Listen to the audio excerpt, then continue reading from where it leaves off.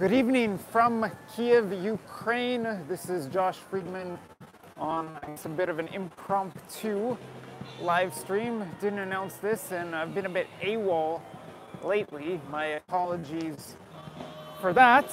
But nonetheless, whether we have much of an audience or an audience at all or not, I'm gonna stream for a little while here on a beautiful Sunday evening in the heart of the Ukrainian capital. What you are looking at is the famous Maidan Nezalezhnosti. It's a mouthful, but it means Independence Square, and that's fitting because it was Independence Day yesterday in Ukraine, and there were some festivities taking place right here, particularly along Krashatik. This is the main drag that leads through the heart of Ukraine and the heart of Kyiv, which is in the heart of Ukraine, and splits the Maidan. There's this side and then there's this side, and you've probably seen it on television or on YouTube clips from Euromaidan when that was taking place. You almost get run over by a military vehicle. For whoever's tuned in, could you please tell me if you can hear me all right? I know there's a lot of background noise, but I've got my earphones in, so I'm hoping that mitigates that problem. But I can also walk away from the drum set. It's interesting that there's a military-looking vehicle driving by, because that was what was missing yesterday. Right, this building right behind me it was the trade union building that burned and had snipers on the roof.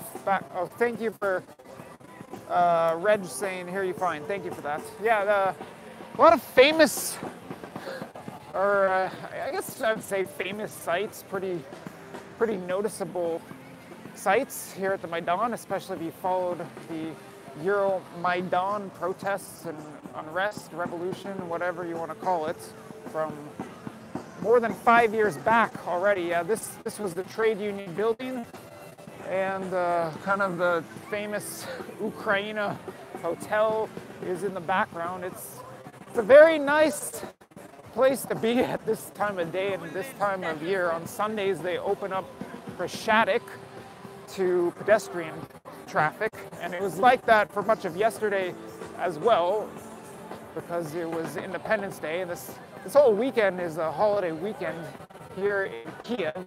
I'll talk a little bit about Ukrainian independence and Independence Day. I'll talk a little bit about how I spelled Kyiv and why I spelled Kyiv that way. And if anyone's got any questions or comments throughout this impromptu live stream, I'll do my best to address them. And maybe, I guess, I'll start out addressing where I've been lately. So I haven't exactly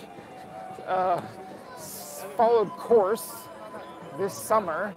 I finished up a pretty intense month or two of reporting, which concluded with me arriving back in Odessa, which was already, a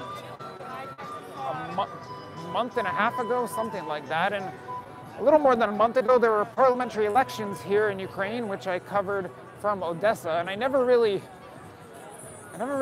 finished my coverage of that. I guess what I left out is that from my election night broadcast, when the results were not entirely clear, the results were clear that the new president, Volodymyr Zelensky, and his new party, Servant of the People, won. And what was unclear on election night was, would they win an outright majority? And indeed they did. So now Zelensky has a very strong mandate, I would say. He's got majority to go along with being the president who won resoundingly over an incumbent who was Petro Poroshenko. That was back in April, and I was here for that as well. I covered the Ukrainian presidential election this year here from Kyiv. So the update on that regard is that Zelensky, which I guess it isn't so, it's not so much news now, but I haven't like I said, I never really finished up my election night coverage. So Zelensky delivered a huge, whoever that is waving, Zelensky won a huge victory in the parliamentary election, and a lot of commentators responded by saying, okay, well now Ukraine's been gifted another chance at enacting major reforms. And there was a big letdown, or a lot of people felt let down in the aftermath of Euromaidan. A lot of people thought that more should have changed, and that was reflected in the voting both back in April when Poroshenko was ousted and Zelensky basically won on a protest vote, and the voting last month when Zelensky carried that momentum forward and parlayed it into a parliamentary majority. So will major reforms now take place in Ukraine? We shall see. As far as where I've been, so I did spend about a month in Odessa. That was interrupted. You might have seen I returned to Bulgaria for about a week because of a funeral. And if you did not see the video I did when I was walking around Sofia, recollecting my time spent with and the lessons I learned from Alex Alexiev, the man who brought me out to Bulgaria and out to Eastern Europe. Go ahead and take a look at that video. It's the most recent one on the channel. So yeah, I was back in Bulgaria for about a week. I also, last week I ventured over to Vienna for an interesting conference that I take part in on a yearly basis now. It's called the Hoyoreka Conference. I made a little video about the original one back 2 years ago. The conference has definitely grown since then, and maybe if you're interested, I'll provide some coverage of that in the future, as I expect to be returning to that. But I am spending most of my summer in Ukraine. I'm now bouncing around. A couple hours from now, I have a train from Kyiv to Lviv, which is a city in the west, city in Ukraine. People there actually speak Ukrainian, whereas in places like Odessa, the primary language spoken is Russian, and in Kyiv it's split, although I hear a lot more Russian than Ukrainian spoken in Kyiv. I couldn't give you any exact figures as to how, like, what percentage of people here are speaking Russian versus Ukrainian, but I would say as a little anecdote, it was a little odd yesterday, walking around town, seeing all these Ukrainian Independence Day celebrations, and at the same time hearing lots of people speaking in Russian. But that's very reflective of Ukraine today. So even the president, Zelensky, is primarily a Russian speaker, and I know that appealed to many voters. The sentiments in Lviv, which are very pro-Ukrainian language, pro-Ukrainian nationality and identity, are not necessarily reflective of the sentiments nationwide. Now, granted, there's a lot more that goes into electing a president than merely the language issue, but I was going to say it was a bit strange hearing lots of people walking around speaking in Russian while celebrating Ukrainian Independence Day. Some people take issue with that, many others do not. I ask people about this all the time, and I love hearing different perspectives on it. Just from regular folk, I very commonly hear people saying something like, I am Ukrainian, I identify as Ukrainian, Ukraine is my country, I'm not Russian, I don't want to live in Russia, but I want to speak Russian, and I want to, they'll say I can speak Ukrainian perfectly fine, but I prefer to speak in Russian, I want to speak in Russian. And that's a very common sentiment across much of the country, although not in the West, but certainly in the south, certainly in the east and northeast, and at least in my opinion, to a very large extent in Kyiv, although it's definitely mixed. I hear far more Ukrainian spoken here than in, say, Odessa. Did I mention that the tanks were not on this street yesterday? I was about to, or maybe I did and I forgot. But as I come to the end of the Sunday pedestrian area here on Reshadik, so it's tradition, kind of like on Victory Day in Russia. It's tradition here on Independence Day. By the way, this is Ukraine's 28th Independence Day, 28th year of independence from the Soviet Union. And it's tradition here on Independence Day for there to be a military parade, like a mini version of what you would see on Victory Day in Moscow. And there was indeed a parade yesterday. I filmed a few clips of it. But the tanks were not out on the streets. Zelensky, from what I heard, called off the military, kept the military vehicles out and the military equipment out of the parade, which is a move that I think it was reported that it was going to save, I forget how much money, I don't know, some figure like $12 million. I might be getting that wrong, but from what I heard, it was intended to save money and then give that money directly back to the troops. And honestly, I don't know how well that was received. Probably received fairly well. I haven't been asking people if they're disappointed by there not being a full-on military parade yesterday, but yeah, that was something very noticeable. Slightly disappointing for me, I must admit. It was a coincidence that I ended up in Kyiv on Independence Day. I'd been in Ukraine before on Independence Day. Actually, I was in Odessa on 25th Independence Day, but I've never seen the military parade here. Well, I guess I saw some version of it yesterday. But yeah, that addresses to some extent where I've been, what I've been up to. Although on a personal note, I would say that I'm finding it a bit of a challenge right now. And feel free, whoever's watching, to leave any comments and questions. I'll address them throughout. I don't really have any. Thanks for sharing. Thanks for watching and thanks for commenting, especially since I didn't even announce this and my channel's been rather dormant lately, which I guess I'll talk about that right now. So for the first half of this year, or rather the first 7.5 months of this year, I was going pretty much all out on reporting. And on-the-ground reporting and travel and nomadic journalism, as I call it.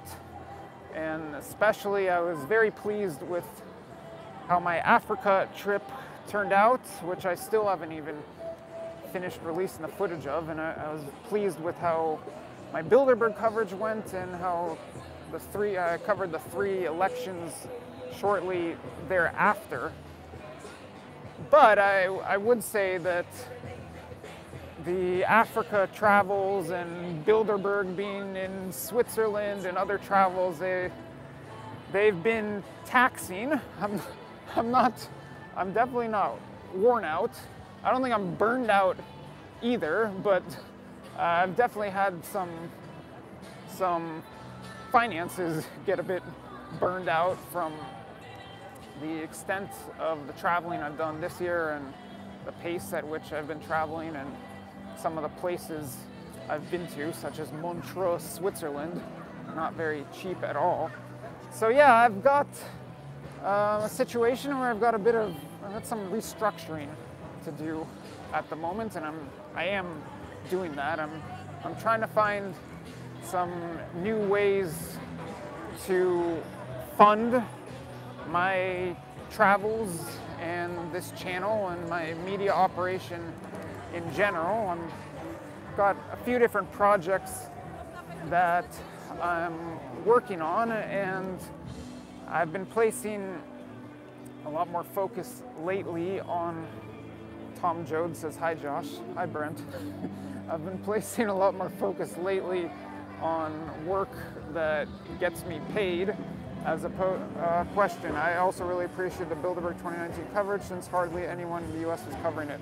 Well, thank you, and you're welcome for the coverage. I think I addressed it in a vlog I published already, and I still have more Bilderberg footage I haven't released. I'm gonna try to compile that and release it as well. Maybe some interesting, not so much behind the scenes footage, but I've got a lot more footage that I haven't released from Bilderberg, and I have been following up. Haven't addressed this, but I'm trying to do my research. I'm trying to develop sources within Bilderberg and try to do my best to expand my coverage of Bilderberg and make it more impactful in the future. What I was about to say briefly is that it was very difficult for most people to cover Bilderberg or get to Bilderberg this year because, as you may be aware, the group announced the date and location of the meeting 48 hours before it started. Now, I basically I put together a strategy in order to get me there, and it succeeded, so I managed to get there, but most people who are coming from the US, good luck on 48 hours notice just showing up or flying into Geneva, Switzerland or somewhere else in the area and then just showing up. It's not so easy. It's very expensive, especially if it's in a place like Switzerland. But yeah, there's definitely gonna be more Bilderberg coverage coming from me in the future. Like I said, I'm trying to develop some sources, cultivate some, did I miss anything? Leads and information. I was talking to start this off a bit about where I've been lately, how it was Independence Day here in Ukraine yesterday, talking a little bit about, actually, Tom Jode, you might be interested, was talking a little bit about the use of the Russian language here in Ukraine, which, all right, now let's get into how I have spelled Kyiv. So this is something that I guess the time has come. I've held out for a long time on even addressing the matter, which I guess to many people would just be a matter of semantics, but to some people here it's serious business. The matter of whether Kyiv is, and I'm looking because they used to have a Kyiv sign right over here on the lawn somewhere. I guess it's gone. But the question is whether Kyiv is spelled K-I-E-V, as it's, I want to say more traditionally been spelled, but I can't even say that with certainty.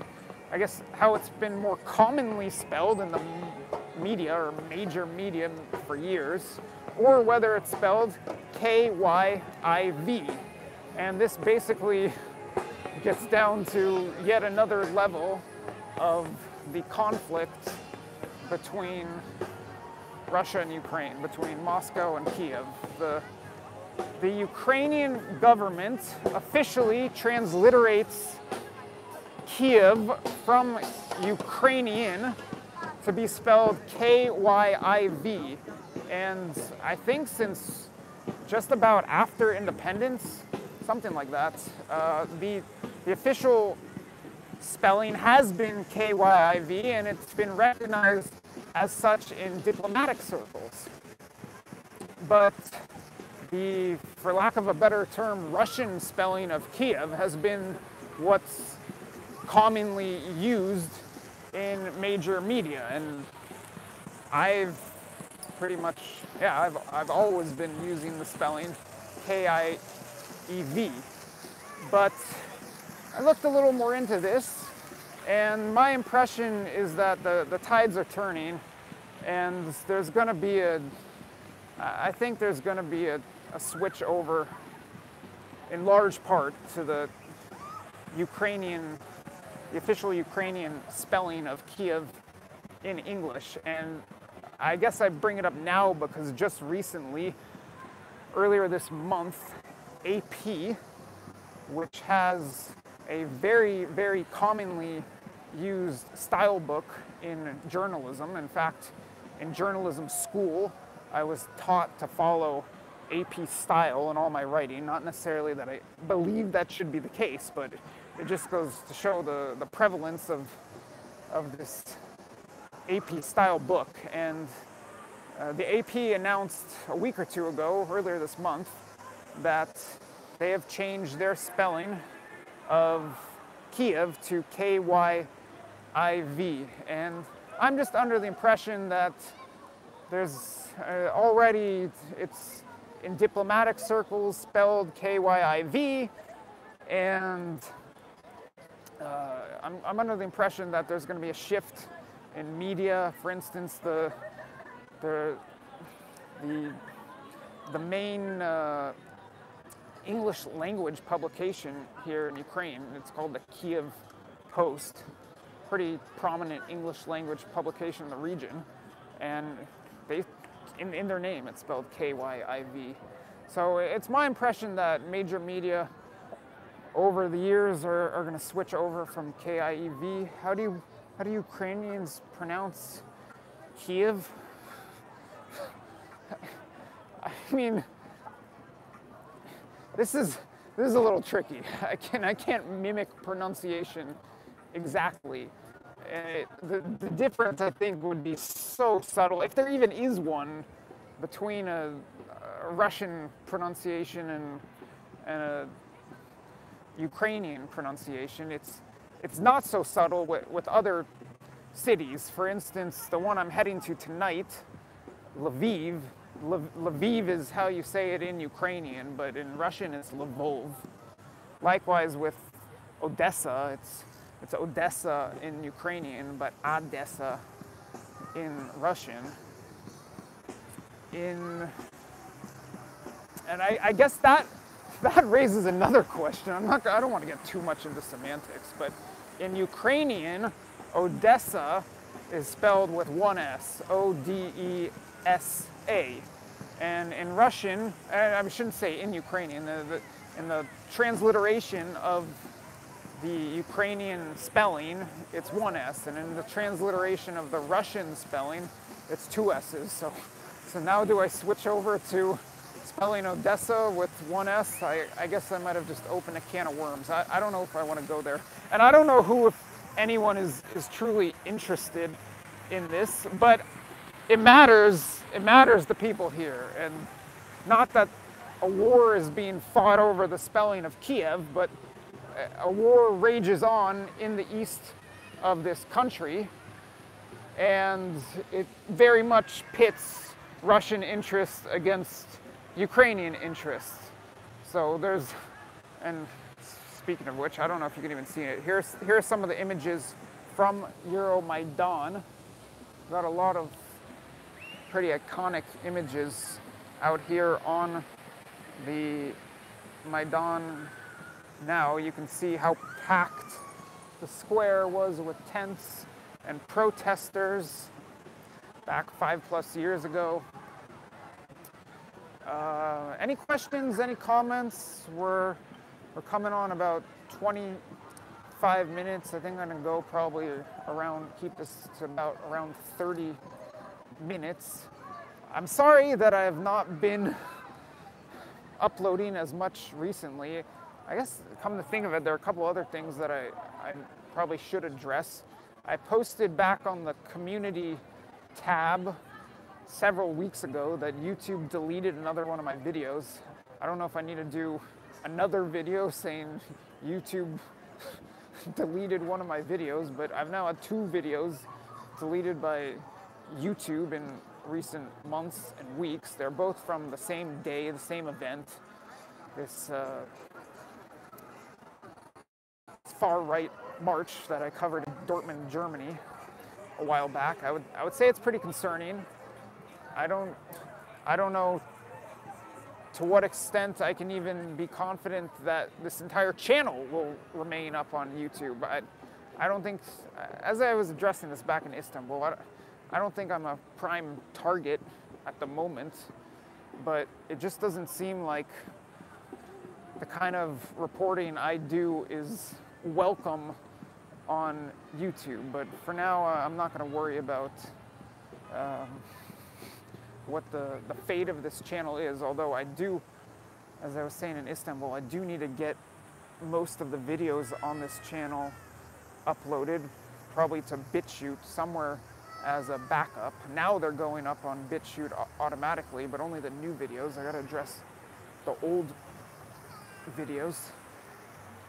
If you would like for me to continue with the Sunday live stream format, it's usually not the walk and talk format. It's usually me sitting around camped and talking about geopolitics and some matters I'm more well versed and researched on. If you'd like for me to continue with that format, whether you're watching live or not, please leave a comment. It's a routine that I was getting into, but a routine that I quickly fell out of. So maybe I'll get back into that routine, and maybe that's gonna allow me to overcome this problem of inconsistency, of not question what I miss. Okay, so actually I'm close to wrapping this up right now, but here I am. The sun's already practically down. Here I am at the Maidan in Kyiv, Ukraine. I started this off by saying that yesterday was Independence Day here in Ukraine. I've been talking a little bit about some different elements to Ukrainian independence and some cultural conflict that remains between Ukraine and Russia.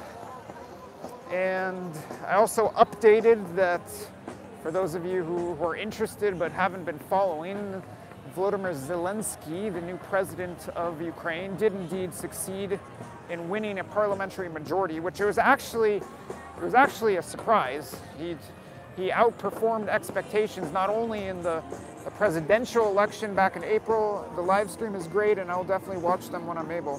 Thank you very much for tuning in, and I'll try my best to keep up with this. Yeah, so Zelensky outperformed expectations in April. I think he got more than 73% of the vote, something like that.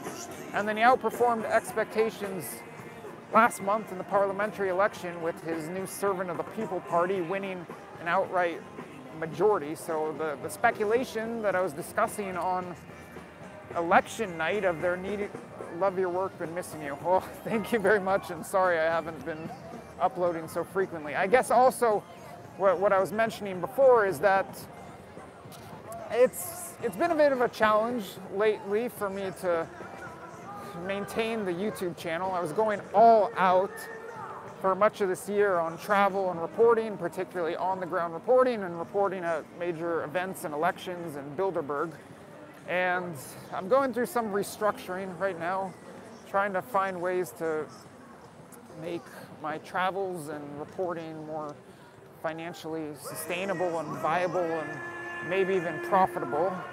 And yeah, I've been more focused lately on work that gets me paid than work that is my passion, such as making these videos for you and having these conversations, which I really do enjoy, but I can't do it all, and some of the time I need to focus more on my actual journalistic work and whatever work I do that does indeed pay the bills and keep me flying from place to place and reporting at events. Any other questions? Any other comments? We're coming right upon 30 minutes. I'd like to say thank you very much to everyone who's tuned in. I've been AWOL lately. You can show behind the screens of your work. Yes, actually, I'm working on that, and I was gonna release a bunch of unreleased footage from Bilderberg, and I started on that, and I haven't finished that project. So I'm gonna try to finish that project, and if you're indeed interested in seeing more footage that I have from this year's Bilderberg, please leave a comment, because that will inspire me or maybe give me a kick in the butt to actually get it done and get it published. And I guess for the same commenter, I've also been, you don't see this on YouTube, but I'm trying to cultivate sources within Bilderberg, develop some leads, and try to expand my reporting on the conference in the future. It's definitely something that's of interest to me. And in fact, I forgot to mention, I was hoping to address this while in Bulgaria, but I never ended up doing the stream. The focal point of my Bilderberg coverage back in 2016 in Dresden, Germany, that's what I meant showing that here. Yeah, all right, well, thanks for the kick in the butt, and I'll try to get more Bilderberg stuff out. The focal point of my coverage back in 2016 was Kristalina Georgieva, who most people have never heard of back then. Have a good evening. Yes, I'd love Bilderberg. Thank you. Yeah, have a good evening to you as well. Yeah, the focal point of my Bilderberg coverage back in 2016 was Kristalina Georgieva, who back then was a European commissioner. And back then, there was speculation, which turned out to be true, that she was going to try to become UN Secretary General. She did not succeed in getting elected UN Secretary General, but she has now received the nomination from the EU, which makes her the prime candidate to become the next head of the International Monetary Fund, the IMF. And I think that's noteworthy, and that goes along with the recent news that 3 of the 4, you mentioned Russian, that 3 of the 4 top EU jobs that were just elected or selected, however you want to characterize it, went to multi-time Bilderberg attendees, as well as the Greek parliamentary election, which I was there covering in Athens a month and a half ago. Kyriakos Mitsotakis, who comes from a Greek political dynasty and a Bilderberg dynasty. Were you asking Ukrainians about the Russian versus Ukrainian question? The Russian versus Ukrainian question, are you saying whether they prefer to speak? What specify, please. Anyway, yeah, so I might be talking more about Kristalina Georgieva coming up sometime soon, if indeed she becomes the next head of the IMF, and that ties into Bilderberg. I like the interview with Charlie Skelton, also a lot more great content on this channel. Thank you very much, and I don't know if I'll be doing anything more with Charlie Skelton before next year's Bilderberg, but probably more with him to come in the future. But I really enjoyed that format. I would like to see you work as a journalist, meaning how you find leads, how you follow up, etc., showing basics on. Okay, if you're truly interested in the ins and outs of it, contact me, drop me a line, email me, DM me, or whatever. Some of that I put out in the form of Bilderberg blogs, or Bilderberg vlogs, and some other vlogs. Talk about that occasionally. Like, I remember once doing a vlog in Sarajevo about how I effectively snuck into the Erdogan rally, but to some extent I'm not going to put that out publicly, and it's not all meant for public consumption, because a lot of the process involves gaining sources' trust and showing that if indeed that you have some deal with them, that it's not for attribution, or you're not going to disclose where you got the information, that indeed you don't disclose it. So I mean, there are lots of ins and outs to journalism and cultivating sources. That is understandable. I was saying what can be shown. Yeah, all right, well, It seems like there's a lot of interest in the Bilderberg vlogs coming out. I'll see that they come out. One of them's already edited and ready to go. Which one do they prefer? Are you talking about Russian, Ukrainian? I was addressing that earlier. If that's the question, which language they prefer.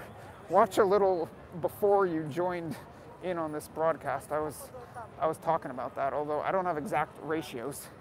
But yeah, so I can put out a little more about the reporting process. In fact, that would work out quite well for me because I'm considering switching over to more of a vlog format, or as I like to call, more of a process journalism format, just because of my time and budget constraints.